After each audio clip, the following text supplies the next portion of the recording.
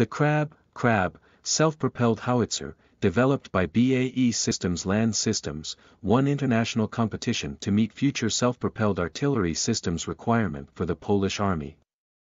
Polish requirement was for around 130 howitzers of this type. The first order was expected in 2008. However, Polish MOD halted its order due to a possible bribery case. A total of 24 howitzers were ordered. In 2011 the first prototype was ready for firing trials. By 2012 a total of 8 howitzers have been built and were delivered to the Polish Army. At the time, future of this artillery system was uncertain due to various problems, including lack of suitable chassis for this artillery system. Indian Army expressed interest in obtaining these Polish artillery systems, however no orders were placed. Nevertheless, Poland managed to overcome problems and ramp up production. By 2021 a total of 96 Krab howitzers were in service. Turret of the Krab is almost identical to that installed on the AS-90 Braveheart. This turret will be licensed-produced in Poland.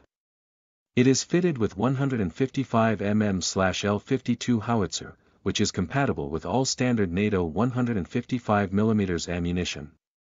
The Krab has an automatic shell loading system and modular charge system. Maximum range of fire is 30 km with standard HEFRAG shell and 40 km with rocket-assisted shell. A total of 60 shells are carried. Secondary armament consists of a roof-mounted 12.7 mm machine gun. The Krab is fitted with a Polish Topaz fire control system, intercom and radios. This artillery system has a Danish muzzle reference system, which tracks outgoing shells and adjusts the next shot. Hull and turret of this self-propelled howitzer has an all-welded steel construction. Armor provides protection against small arms fire and artillery shell splinters. The Krab is fitted with NBC protection and automatic fire suppression systems. Early production Krab howitzers used a modified chassis of the Polish PT-91 20-man battle tank. It was powered by a S-12U diesel engine, developing 850 horsepower. These Krabs were fitted with a self-entrenching blade and could prepare defensive emplacements on their own.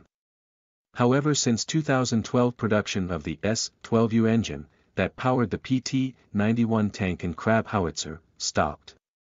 A German MTU 881 Ka-500 engine was proposed as an alternative.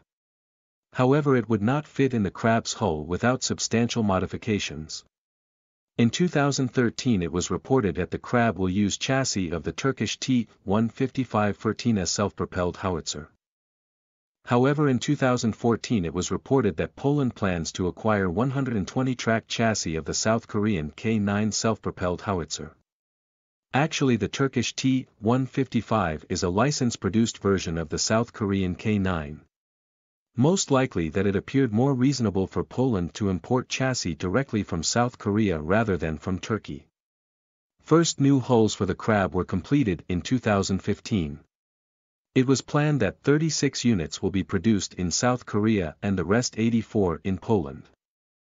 A battery of Krab artillery system consists of 6 Krab self-propelled howitzers, 2 ammunition resupply vehicles based on the Star 1466 6x6 trucks, Warren maintenance vehicle and Azalea artillery C3I vehicle.